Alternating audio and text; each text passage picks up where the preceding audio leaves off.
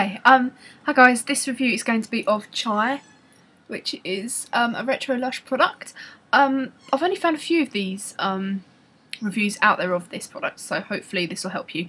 It's a spicy shower gel, spice up chilly days, warm up your body, real chai, sorry, real China tea plus warming cinnamon leaf, even more warming ginger and allspice, which is warming too, plus a slice of lemon. It has in it chai tea infusion, water, it does have sodium lauryl sulfate, most of their stuff does, fresh organic lemon juice, cinnamon leaf oil, allspice oil, ginger oil, orange blossom absolute. Yeah, that goes it for, oh yeah, and gardenia extract. This is a very strange smell.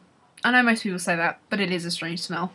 Now I have Glog here, so that you can see the colour. This is very similar, watery kind of texture to what Glog is. Glog was the limited edition Christmas thing that was out. If you've tried this, hopefully you have. It's very similar in texture and colour. It's slightly redder than Glog. It has a similar smell, apart from the fact that Glog is sweeter and smells more like kind of a cola bottle kind of thing.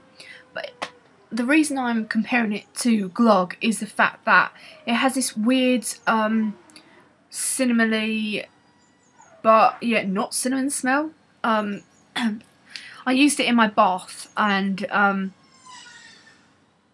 it does have a weird smell. Like, the first instance when you smell it, you're like, ugh. But the more you smell it, the more addicting the smell actually is. Can you see now? I don't really want to dribble it over my keyboard, but it's sort of like a red colour. You can smell the cinnamon in it, definitely.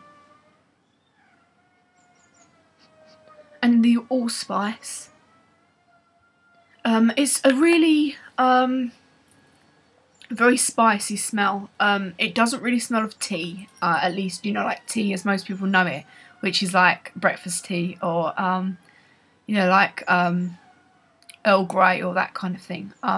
It does, however, smell like you know, like green tea, or those more kind of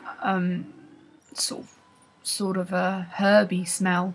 This is really herby and spicy. I like it because I like that kind of thing. Kind of reminds me of like a hippie smell.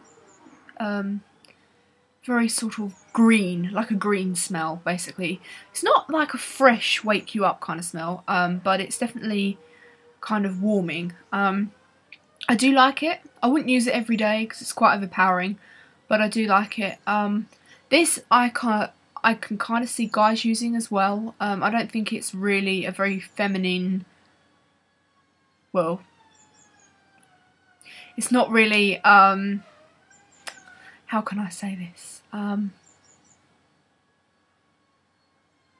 It's more of a unisex smell. I don't see like predominantly women using this. I could see like guys using it as well. I think it would work for both. I haven't tried it on my hair. I probably would use it on my hair. The smell's not awful. It kind of has chocolatey undertones as well. You know, like a sour kind of smell.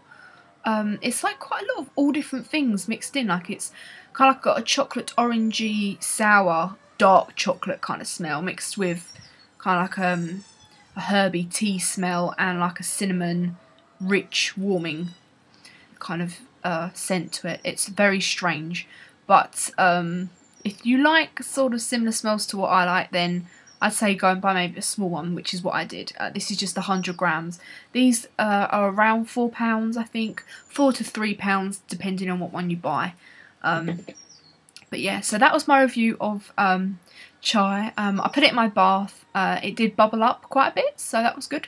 Didn't colour my water very well though, so, but it's not meant to. It's kind of like a shower gel, and I would use it on my hair. But yeah, hope you've enjoyed that. That was chai from Lush Retro range. You can get it online. And yeah,